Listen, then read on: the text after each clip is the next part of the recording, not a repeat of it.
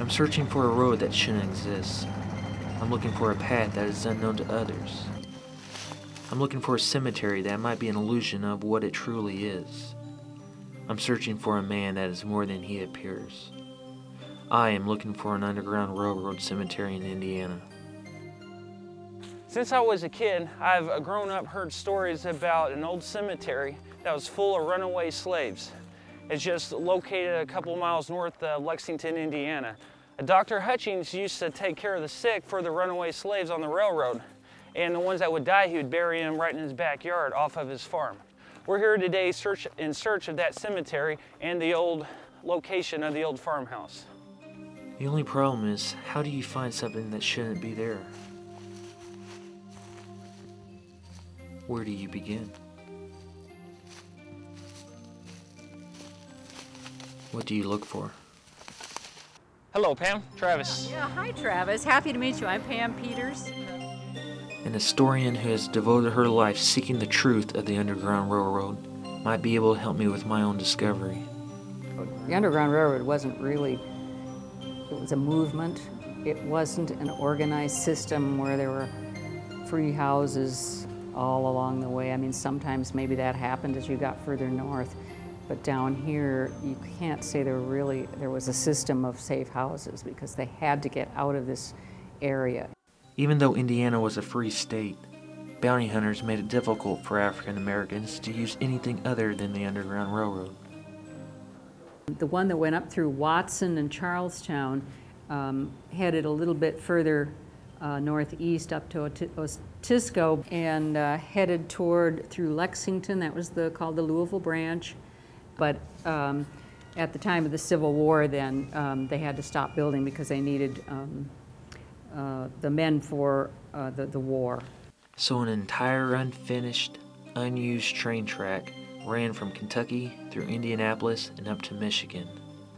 I'm here in Lexington, Indiana, talking to local historian Joe Gibson about this find. Could this be the path that led many to freedom?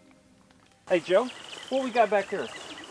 Well, this is one of the stone arches built by the Irish, starting in the 1850s when they was building the railroad track through Lexington, and it started in Jeffersonville and passed all the way through Scott County, the eastern part of it, all the way up to Vernon, Indiana. And what year it started? 1850? They started in the early 1850s, and they started and had some financial problems and stopped it for a while, and then they picked it back up and were again going, and the Civil War intervened with them. And after the Civil War, they started back up and finished the track.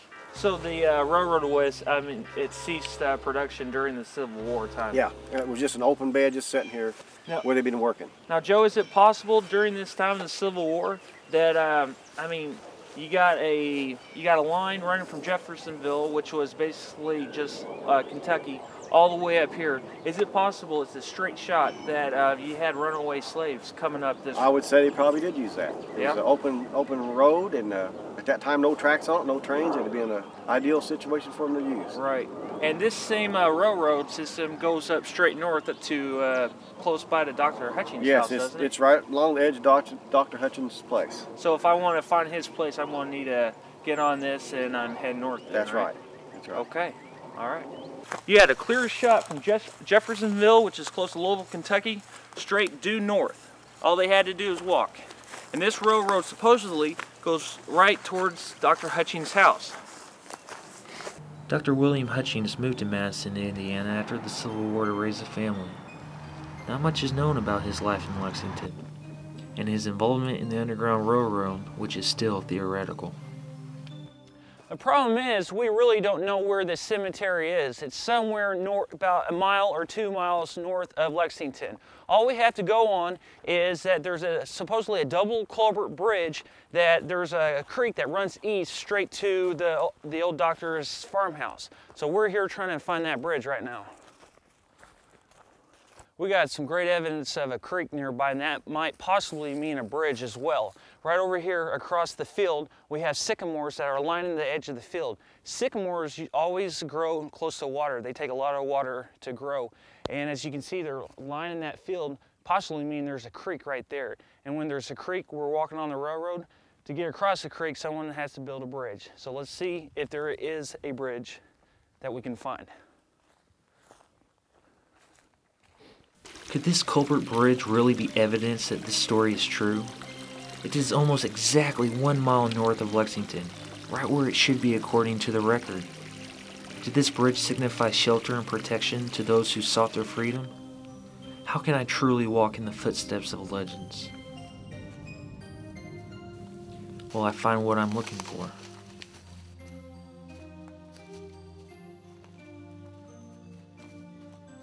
The problem with these local stories are the directions are really vague. We've been walking for a good 15 minutes up, gotta be a mile within upstream, and still no sign of any cemetery or foundation of a house. Just gonna have to keep on looking, see if we can find it. As I press on, the fading of the day creates despair. Am I chasing a rainbow? Is there truly an end to my search? Only I am left in the presence of nature and its inhabitants. But yet I find hope.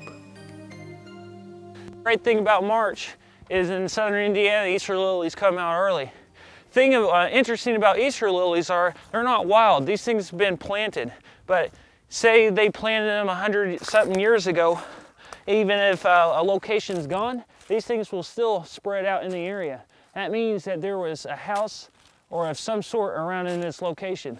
So let's follow the Easter lilies and we can see if we can find where they lead to. I believe, this is theory of mine, I believe this is an old road. These things probably just like an old horse and wagon trail, probably led right up to his house, and he had Easter lilies planted on both sides of the roads. As you can tell, we're going up some sort of flat area. It's kind of overgrown now, but these Easter lilies are still here. Oh, wow. Look at this. We got an entire bed of Easter lilies. That is amazing. Out in the middle of nowhere. Let's see where this goes to. That could be the front yard. We got foundation. We got a big hill of rubble right in front of us. Let's check that out. If I can recall right, his house was a brick house, and that would explain why there's so much brick around in this area. We got a tin roof here. This is tin. They had tin roofs back then. What happened was this house probably fell down and someone came in here, a bulldozer, just kind of pushed it all together. But I believe this is it. Now, if we can find the old cemetery, then we'll be right on the mark. All right, we got the old rubble of the house up on that hill. We got a little clearer field. This is probably his farmland because he did own a farm as well as being a doctor. Still searching for the cemetery. Is a pile of bricks and tin enough proof that Dr. Hutchins lived there? The evidence is building, but I still need to find the cemetery to make my theory a fact. Will I find it in the twilight of the evening? What do those look like to you? Those look like tombstones? Those do. I think we found this thing. Row after row of bedrock commands an isolated hill in an empty forest. You can almost feel the historical presence. Why so many unmarked graves? Why here? I heard there was around 20 unmarked graves up here. We've already uncovered over 40, and that's the ones we just can visibly see on the surface. No telling how many more are underneath all the rubble.